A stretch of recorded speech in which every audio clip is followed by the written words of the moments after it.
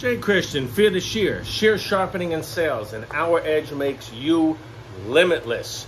We're Christian, hairdresser, and veteran servant. So out today, I stopped in a Tipsy salon bar. A great thing, they don't do nails, now they're doing hair. A good friend of mine, Michael, I picked up his 7-inch pair of, it's not an expensive line, it's a brand new pair. They've not been sharpened before.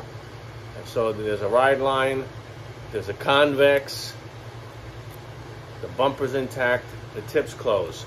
But his problem said, he says it's not an expensive pair of shears, so they have a sort of a rough cut to them, and it is. It's not a smooth, soft cut. I don't know how long he's been using them, but we'll soften it up and get them ready for him. Jay Christian, Fear the Shear, back with that pair of 7-inch, I can't even pronounce the name that's on them, but my friend gave me today. Like I said, brand new pair of shears. They were cutting a little rough, so I didn't have to touch the bumper. The tip's still closed. I kind of re-honed the ride line, re-honed the convex in there. So now it's a lot softer cut. It's not a hard, crunchy cut, and they cut all the way up. So Fear the Shear, shear sharpening and sales. Our edge makes you limitless. Christian, hairdresser, and veteran servant.